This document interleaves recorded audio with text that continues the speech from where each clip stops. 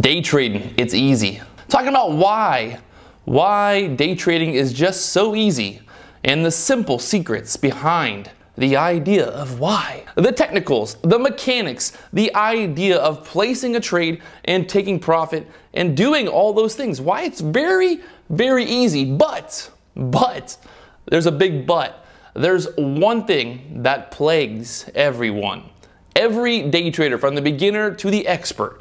Well, maybe the experts deny it, but everybody battles this one simple thing. It's emotion. Now, I've talked about emotion a lot, and you're probably like, oh gosh, another video about emotion. Well, this is a little bit different, talking about actually kind of what is going on with the emotion and how it's actually, stopping us from being profitable or being a better day trader, stopping us from being a better day trader. Over the last 3 years, I've obviously been battling emotion, and we're going to talk about that here in this video. Today was a perfect example of something I personally need to work on, and I think a lot of people out there will relate to this, and just hopefully we can have a little discussion here on why day trading is easy, but the emotion, the battle of becoming, a better day trader is the hard part. Talking about it here in this video right now on the #1 day trading channel, so make sure you guys stay tuned.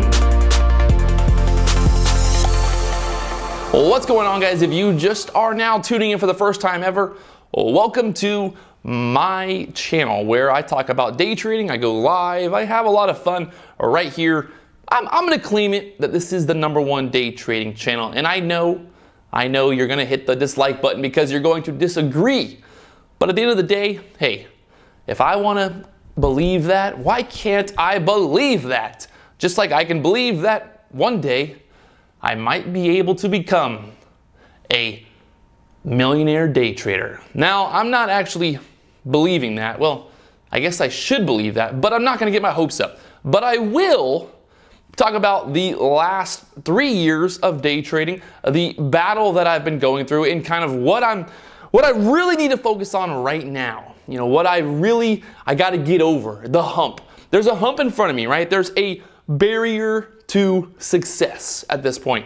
Going from where I am today to where I want to be, there's a fine line, and it's like, it's right there, right? And I know it's there. I know what I need to do, but I've got to get over, one major issue, and that's obviously emotion. And I've got to just start trading in a better way. Now, obviously, people watch my live streams, they see me trading, they see me talking and looking at things, and a lot of times I don't really talk about exactly why I'm entering or why I'm selling or why I'm buying and all that. But today was a really good example of something that happened during the live stream. Bed Bath & Beyond made a move to the upside. It was really overextended on the 5-minute chart. It was really just overextended. It was like $1. It was $1 away from any moving average, and it was just going straight up for really no reason. And I talked about shorting it, and I ended up getting short on Bed Bath & Beyond. It ended up pulling back, but there was something that I missed out on. There was a little thing, and I'll show you guys here in a second. There was something that I missed out on, and this little thing could have made this trade that much better. And that's one thing that emotion stops us from noticing. Now, a lot of times, before we enter trades, we end up kind of getting this idea in our head, right? Where we're like, okay, I'm going to short once it gets to $10.50. Now, the stock price is currently $10.20. You see that there's resistance at $10.50. So you tell yourself, once the stock hits $10.50, I'm going to short. Now, the stock hits $10.50. So in your mind, it makes sense to short, right? You don't focus on anything else other than the idea that the stock is now at $10.50. You don't look at the structure, you don't look at the candles, you don't look at the volume, you're not looking at anything but the idea that now the stock has hit your level of entry. Now, this has happened to me so many times. I couldn't count if I tried. Where the stock does exactly what I think it's going to do. It goes to $10.50. But instead of me noticing that there's clearly, some bullish pressure. The bottom of the candles have wicks on them. Everything's kind of pushing higher. Where overall, we're not super overextended. We've got some support. We're pushing through. Something is going on there. And a lot of times I'll end up getting short into that $10.50 area, into that area that I identified as my target to get short, or my level to get short. It ends up squeezing through $10.50. And what happens? It goes to $10.80. Now, does that mean that I'm wrong about the short? No, it doesn't mean I'm wrong about the short. It just means that I just was a little early, right? It goes to $10.80, and then guess what happens? It pulls back just like I had imagined, or just like I had planned for. But the problem is, I shorted it at $10.50. Now the stock price is $10.80. I got out at the top. I shorted here, I got out up there, and now the stock is now back below $10.50. What was I thinking? I identified my entry before we got to that point. Once we got to that point, I basically stopped focusing on anything else on the chart. I was just like, okay, here we go. I'm getting in. Let's go. Let's make some money. And that's the emotion, right? That's the emotion of like, okay, it's happening.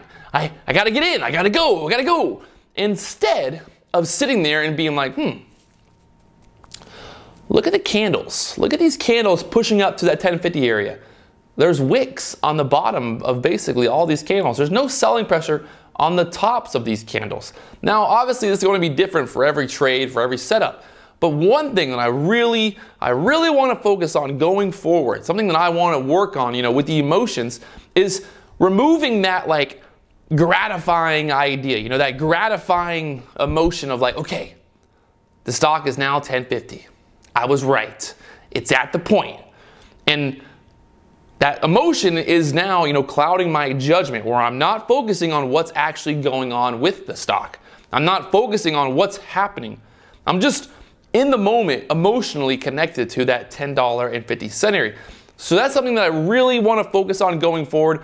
And that's what I'm talking about in this video, really, is how the mechanics, the mechanics of seeing patterns, seeing breakouts, seeing all these things happening, learning how to day trade. You can learn how to buy low, sell high. You can learn these things. And now, one thing a lot of people don't talk about, or they do talk about, or I don't think they talk about it a lot, but you don't have to always be right. You don't have to be the most consistent day trader in the world.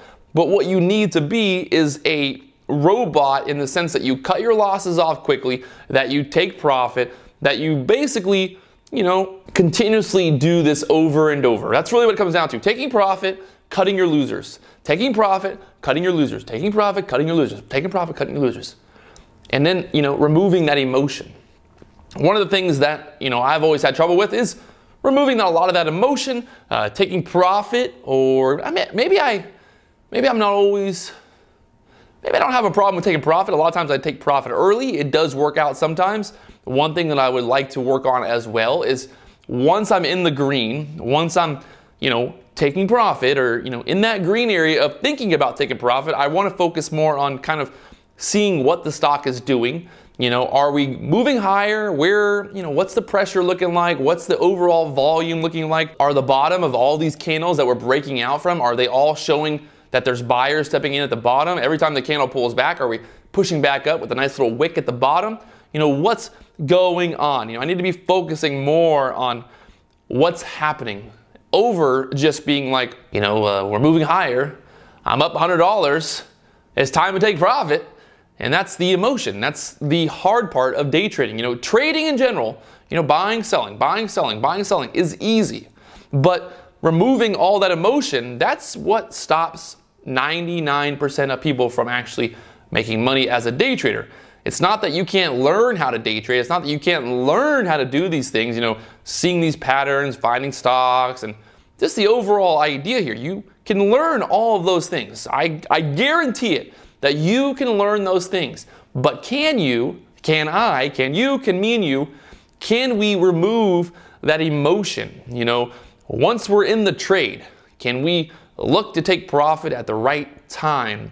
Can we look to cut our losers at the right time? Can we just have a solid plan? Can we adjust our plan? You know, when the stock, like I said, once it's pushing through a certain area, are we picking up on things that are happening in that moment? And that's one thing that I really, personally, I have to work on better. You know, I got to become better at analyzing in that moment. You know, analyzing the stock in that moment, seeing what's going on. And also, once I realize what's going on or seeing what's going on, being like, okay, maybe I missed that, you know, before I got into the trade, maybe just cut it off here, or asking myself, you know, okay, it's not doing exactly what we wanted. It's at that $10.50 area, but, you know, it's holding support. It's not really pulling back. The volume isn't really looking, you know, too hot right now, and it's pushing through. You know, a lot of stuff's going on in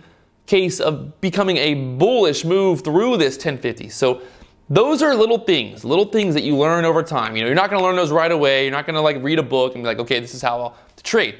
But you're going to see those little patterns. You're going to see these setups over and over.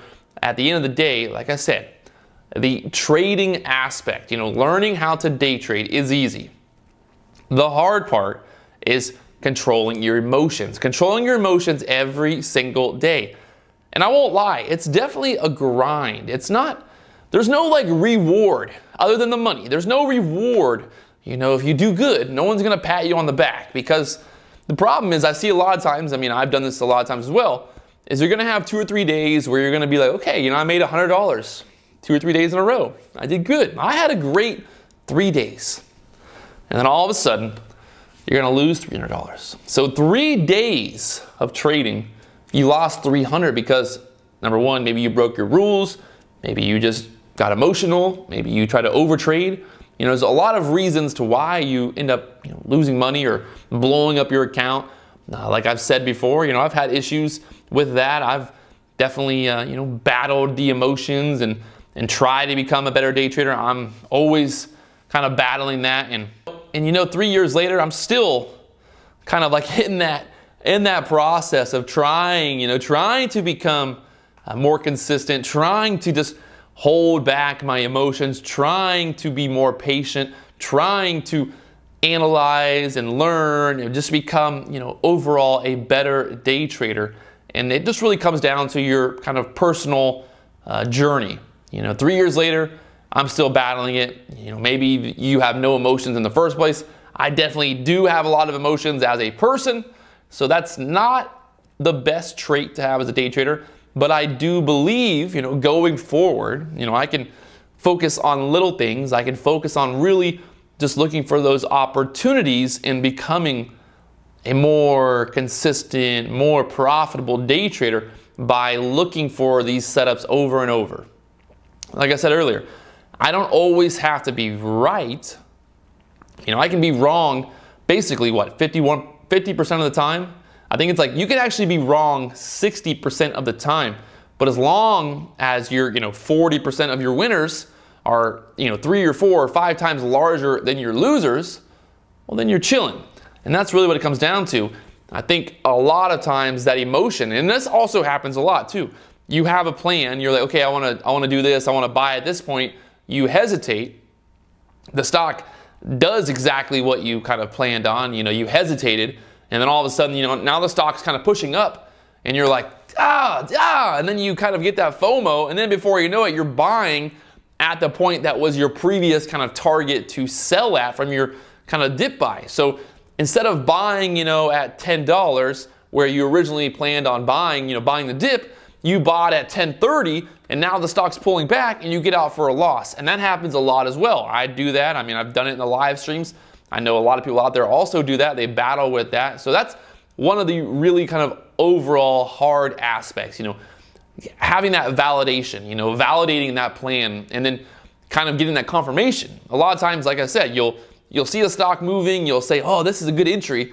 You hesitate, the stock ends up, you know, doing exactly what you thought it would, and then before you know it, you're like, well, I don't want to miss out, and then you FOMO into it, and then you're getting out for a loss because you end up buying where you originally kind of planned on selling. So again, the idea of trading, you know, that's why there's so many times where I can sit on the live stream and I can basically call out stocks all day long. I can be like, well, this is what this is gonna do. You know, this is gonna go here, it's gonna go there, it's gonna do that. And I can do that all day long. Don't get me wrong, like that's easy. I can do that all day. But the problem is, you know, really getting into that, you know, getting into that rhythm where I'm like, okay, I called it, but am I gonna do it? Am I gonna do that trade? And you know, that's where the emotions come in. The emotions of buying and selling, the emotions of holding a loser or cutting a loser off or taking profit at the right time and stuff like that. So overall, you know, I'm moving in the direction that I need to be moving into, you know, overall just kind of handling my losses and that emotion and seeing the setups over and over, seeing those setups over and over. Definitely, you become more and more confident in that over time. Obviously, the more that you see those setups and the more you see them play out in the right way, and you're able to identify that, you know, seeing that over and over, it builds your confidence. You're gonna build your confidence. But that emotion, it's gonna always kind of be there, and it's gonna always be hard because you're gonna have days where, like I said, you know, you're gonna make $100 and you're gonna have to make $100, and then all of a sudden you're gonna lose $200, and that emotion is just gonna rush into you, and it's gonna fill you up with emotion, because now you're like, I traded for 2 days. You know, I traded for 2 days here, and I just lost 2 days of trading in 1 day. And it's gonna happen. There's definitely gonna be days where you're gonna get smacked. You know, you're gonna get smacked in the face, and it's gonna happen, and it's just kind of part of the process. But I think you know, you gotta really understand that at the end of the day, the idea of trading, you know, buying and selling is easy. It's simple. But the human emotional aspect is the hardest part of trading. And, you know, we talk about that a lot with these videos and stuff. And I kind of wanted to talk about it a little bit more today because that's what I'm thinking about. You know, this whole channel is about what I'm going through as a trader or as a person. So today I went through that, you know, with Bed Bath & Beyond. I ended up kind of shorting and, you know, seeing like, okay, you know, I should have seen this. You know, I should have seen these candles. You know, I should have noticed what was going on there. I ended up shorting just at the wrong time. I need to wait for that confirmation. I need to wait for that big wick on top of the candle. I need to see the actual moment before getting short. Even though I had the right idea. You know, I was just a couple minutes late. I'm not trying to like justify what I did, but I'm just trying to reiterate, and I'm just venting to you guys on what I need to do better. You know, how do I get to the next point of this whole journey? You know, for me personally, that journey really is just kind of learning how to control my emotions and learning how to just really focus on what's going on in that moment and not focusing so much on like, okay, you know, my plan was to do this, well, you know, I got to do it, and then it ends up kind of backfiring in my face. So that's what I'm working on. That's what we're talking about today. Day trading, it's easy, but the emotion, it's the hard part. All right, there it is. If you guys haven't already, do me one big favor, hit that subscribe button. I will talk to you guys later on.